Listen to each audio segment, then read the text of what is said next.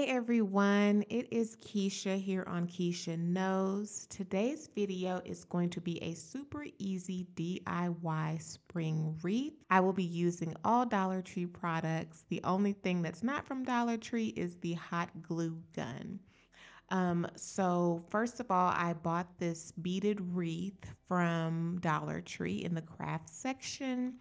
I also found this sign that says home on it, but it's actually supposed to have a tea light on it. But I decided not to use this as a tea light. I just want to use the home in the front. Sometimes Dollar Tree will have the home placard or home sign already available, but I could not find one. So I just decided to use this, even though it was not designed for wreaths and such.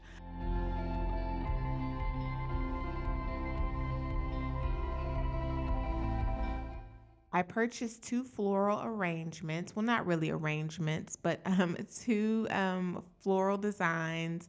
And one of these is kind of an off white, and the other one is more of a cream color. You'll see towards the end that I only used one of the designs for the floral arrangements because I just thought it would look better and it would help it to be a cohesive, simple look. So I'm just gluing that home sign onto the beads. Very simple and easy with the hot glue gun. And yes, the hot glue is from Dollar Tree as well. So you get a good amount for $1.25. I've decided on which flowers I like most, and so I'm going to glue those to this wreath as well. I could have gotten more flowers, but I decided to keep this as simple as possible and not overdo it. If you decide to do a design similar to this one, you can put as many flowers as you would like. You can customize this wreath in any way you want to, but I wanted to keep this really, really simple to add to my door.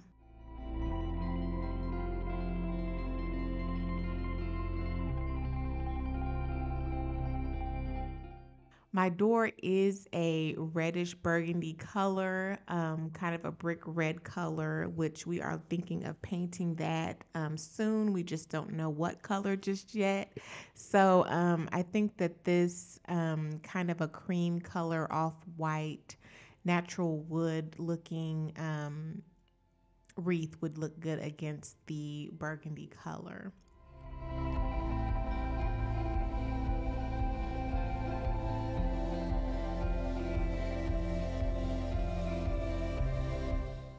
The ribbon was a little harder to do out of everything. It's probably the hardest part, at least for me, because I don't do ribbons all the time, you guys. So it did take a little trial and error.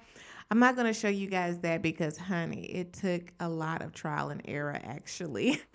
So I'm just going to show you the finished product. It did take a minute, but I got a ribbon that I liked. Dollar Tree had a good amount of ribbon available, so they had a lot to choose from. Again, I am going with a very simple design.